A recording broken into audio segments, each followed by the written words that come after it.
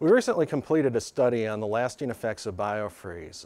Up to this point, it was unknown as to how long the effect of Biofreeze would last in reducing pain and discomfort.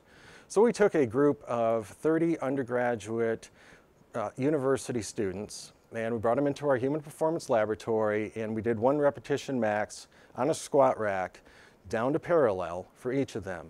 We then took 60% of that 1 rep max and they did 10 sets of 10. The idea was to invoke delayed onset muscle soreness.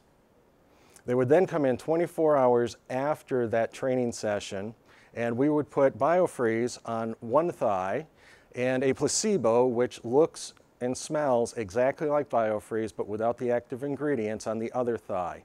They would then rate their level of discomfort every 30 minutes for 8 hours. And what we found is that Biofreeze lasts about 4.5 to 5 hours before it starts wearing off.